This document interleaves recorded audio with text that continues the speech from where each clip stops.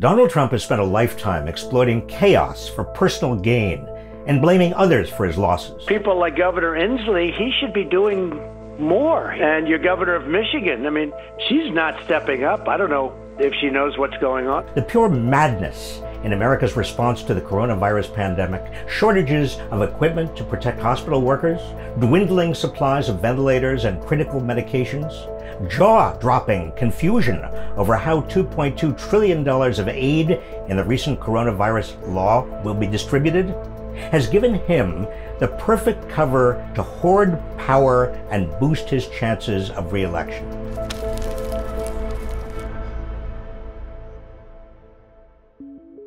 As the death toll continues to climb and the states are left scrambling for protective gear and crucial resources, Trump is focused on only one thing: himself. He's told governors to find life-saving equipment on their own, claiming the federal government is not a shipping clerk, and subsequently forcing states and cities into a ruthless bidding war. Governors have been reduced to begging FEMA for supplies from the dwindling national stockpile, with vastly different results. While we haven't seen what formula FEMA supposedly has for determining who gets what, reports suggest that Trump's been promising things to governors who can get him on the phone. Our narcissist-in-chief has ordered FEMA to circumvent their own process and send supplies to states that are appreciative. All I want them to do, very simple, I want them to be appreciative. Michigan and Colorado have received fractions of what they need, while Oklahoma and Kentucky have gotten more than what they asked for. Colorado and Massachusetts have confirmed shipments only to have them held back by FEMA. Ron DeSantis, the Trump-aligned governor of Florida, build the wall, refused to order a shelter-in-place mandate for weeks, but then received 100% of requested supplies within 3 days. New Jersey waited for 2 weeks. New York now has more cases than any other single country, but Trump barely lifted a finger for his hometown because Andrew Cuomo is complaining about the catastrophic lack of ventilators in the city. A back channel to the president is a shoo-in way to secure life-saving supplies. Personal flattery seems to be the most effective currency with Trump. The chain of command runs straight through his ego, and that's what the response has been coordinated around. He claimed that as president, he has total authority over when to lift the quarantine and social distancing guidelines. He says that he has the authority to adjourn Congress without Senate confirmation. The President of the United States has the authority to do what the President has the authority to do, which is very powerful. Well, I have the ultimate authority. And throughout all of this, Trump has been determined to reject any attempt of independent oversight into his administration's disastrous response.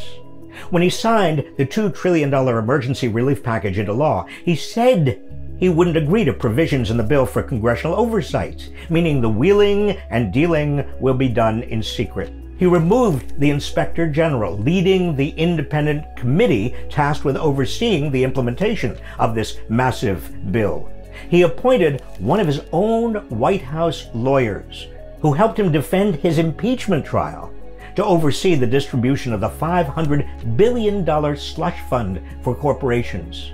And that same day, he fired Inspector General Michael Atkinson, the Inspector General who handed the whistleblower complaint to Congress that ultimately led to Trump's impeachment. There should never have been any doubt that Trump would try to use this crisis to improve his odds of re-election. Stimulus checks going to the lowest income earners were delayed because Trump demanded each one of them bear his name.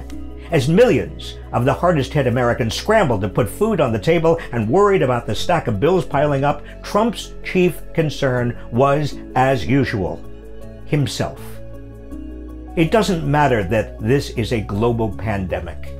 Abusing power for personal gain is Trump's MO.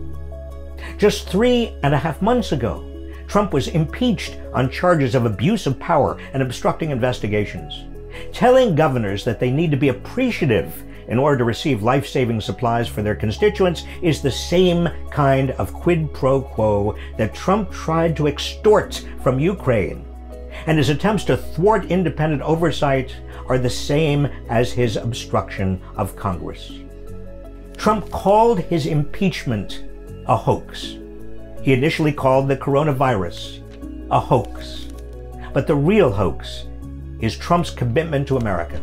In reality, he will do anything, to hold on to power. To Donald Trump, the coronavirus crisis is just another opportunity.